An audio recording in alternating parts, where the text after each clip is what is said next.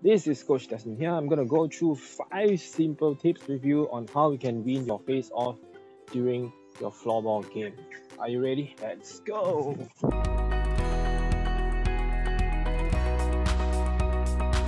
Alright, face off, it's a very simple part of the game, but yet at times it's a very important aspect of the game because it's the very first thing that we will do at the start of the game. Some might think it's just triple, it's just a way to start the game, but some takes it very seriously. 5 tips on how you can improve your face off. Let's go. Go to the first point is actually your CG, right? Your center of gravity. Now, when you take your face off, some players, right, they actually prefer to stand upright like this and take their face off. Now, when you are doing that, unless your CG is super good in that position, I would usually believe that you gotta keep your legs wide. Of course, not overly too wide. Keep your legs wide enough such that you have a good stable ground. Place your blade. I'm a lefty. I'll place my blade over here, and there's a good center of gravity that you can apply before you take your face off. That is tip number 1. And tip number 2.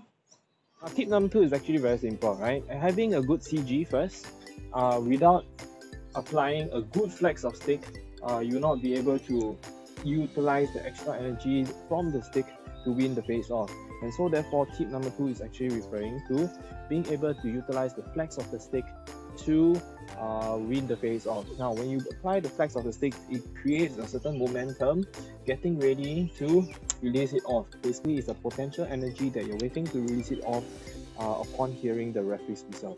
So, number 2 tip is being able to utilize the flex of the stick. Tip number 3. You want to be the last person to be ready for the face-off, because no game can start unless both players and the referee are ready to take the face-off. So if you are the last person to be ready, you are simply more ready to take or win the face-off, because upon the last person that's ready, that is where the referee blows the whistle. So if referee is ready to blow a whistle, your opponent's stick is there, and thereafter you place your stick. Just simply said, the referee, it gives a very obvious clue that the referee can now start the game. And with that, the momentum and the readiness that you should have while taking your face off should be there. Tip number 4. Now, tip number 4 also has to be related to the referee as well. Basically, as they place and get ready to take the face off, they simply look at the referee's mouth. Not that the mouths are sexy or whatsoever, but it's just simply because the referee's whistle is on his mouth, it will have more or less some obvious form of getting ready to start the game momentum. And with that, they are actually utilizing the eyesight rather than the hearing function of their body in order to win the face off. Now, have you thought of that tip before? Tip number 4. And tip number 5. So tip number 5 is just train your back blade during training. Taking face off does not mean you have to face off with your foreblade.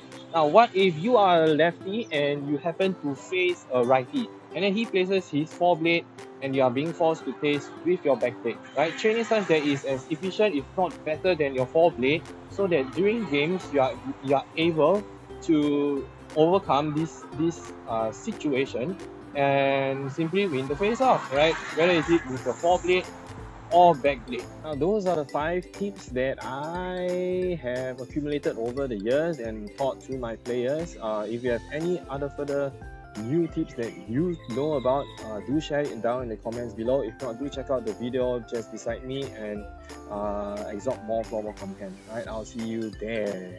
Yeah.